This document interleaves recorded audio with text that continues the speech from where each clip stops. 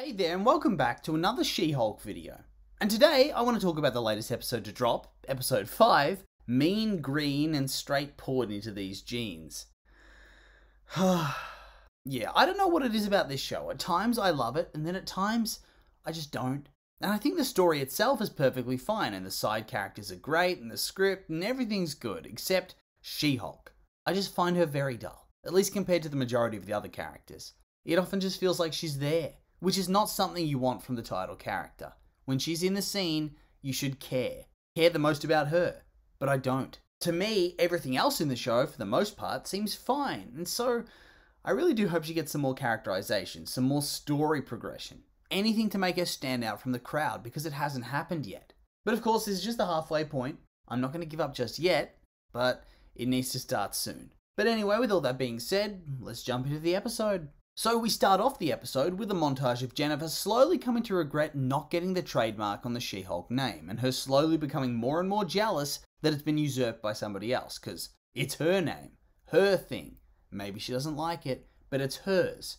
Hands off. She sees it on TV, driving to work on billboards, as the sponsor for the podcast she listens to in the car. And not even when she's peacefully sitting at home on the couch is she safe, as her cousin Ched bursts in with a bunch of She-Hulk merch that he needs her to sign so he can peddle it for even more money. And of course, after he realizes what's happened, even he says that she should have known to trademark her name. After all, she is a lawyer, shouldn't she know these things? And so, if your life decisions look dumb even to Ched, you know you've really screwed the pooch. And I think even she knows it, because at this point all she does is just screams into her pillow. And so Nikki and Jen head down to She-Hulk by Titania launch party, an exclusive store perhaps, I don't know. But they're there to confront Titania and get her to stop the lawsuit and give up on this brand name. And of course it doesn't work, because why would it work? Jen really just needs to go to court to get this settled. I mean, how could she have possibly thought that this selfish person was going to both give up the lucrative name and also not try to stop other people using it, just because she asks her to? Also, Nikki remains my favourite character in this show. She really just owns this whole scene, even as a side character compared to Jen. Just so many great one-liners and walking in with confidence, shaming Jen's lack of beauty product knowledge, taking all the free samples, questioning how weak Jen is to actually take the photo for Titania and that other fan. Yeah, Jen needs to get some confidence up. Although, I don't think this episode's going to be great for that. Back in the office, Jen continues to brood about how she doesn't even care about the name She-Hulk. It's more the principle of the matter. And now somebody's trying to take it away from her, so she's desperate to keep it. Kind of like a child who stops playing with a toy and then gets mad when someone else tries to play instead. But, okay. Anyway, as Nikki laments that all of Titania's products are so expensive and have priced her out of the market, Pug arrives asking for a favour, kicking off the best part of the episode, the Pug and Nikki fashion side plot. Anyway, he reveals he's a massive sneakerhead and he needs her to stand in line with him to buy a second pair of Iron Man 3s, as they're limited to one per customer. And in exchange, she needs his help in getting some custom clothes made for Jen. Custom clothes that actually look good on her. And so the two make their way down to a boba tea joint that Pug's dealer says is a front for a superhero clothing store. Which it is, but not the kind they need, as this guy sells knockoff Avengers merch for teams like the Avengers, which features a purple Hulk, a red-haired Thor with a shovel, a Captain America with a bald eagle on his shield instead of a star, blonde Hawkeye, and is that a red Scorpion on Black Widow's suit? Oh, and a colour-swapped Iron Man. Plus, they have an Avengers shirt too, which sadly has the same pictures. Bit lazy. But anyway, this is one of my favourite scenes of the episode. It's just perfect.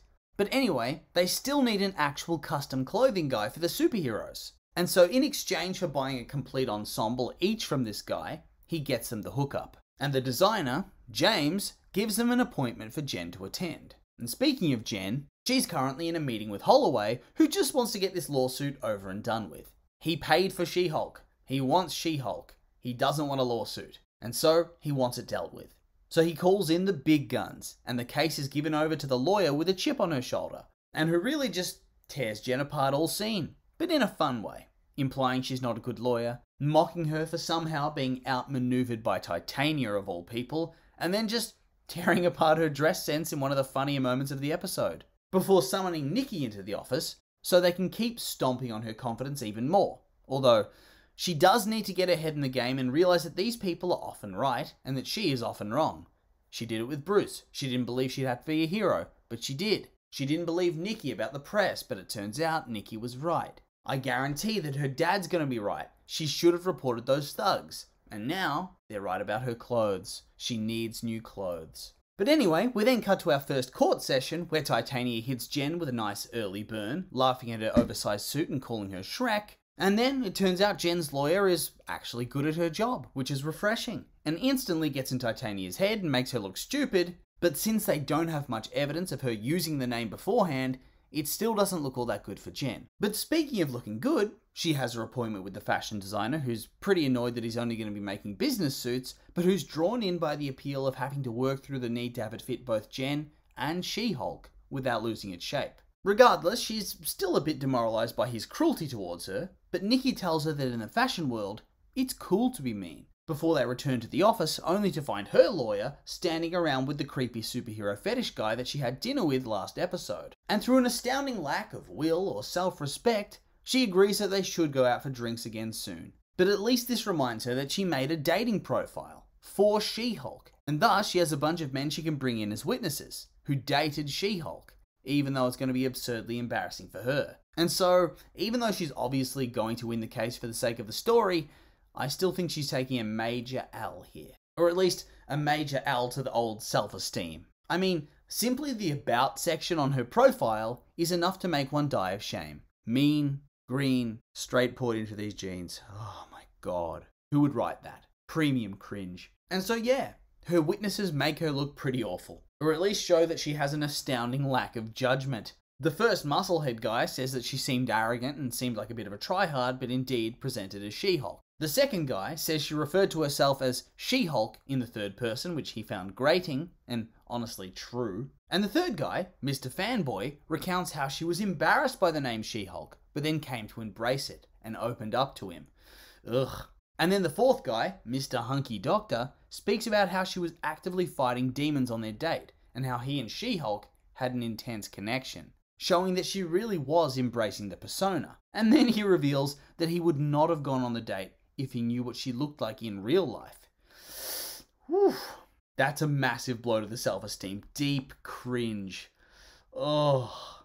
And of course, now everybody feels like shit about that, except Titania. Because, you know, who wouldn't?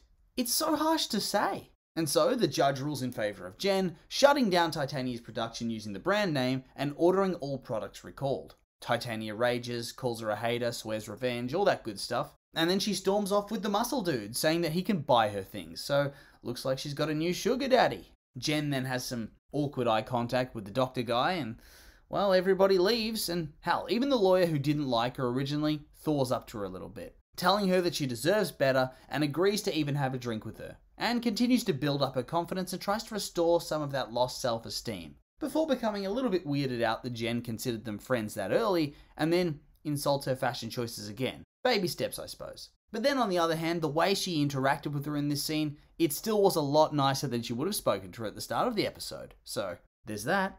And so then she returns to her suit guy, who's improved his mood, probably because he's proud of his masterpieces, and has crafted her a new suit, as well as a new super suit. But we don't get to see it this episode, so that's a bit of a bummer. But at least we got a bit of a cliffhanger tease for Daredevil, with James having been working on his helmet, so that's exciting.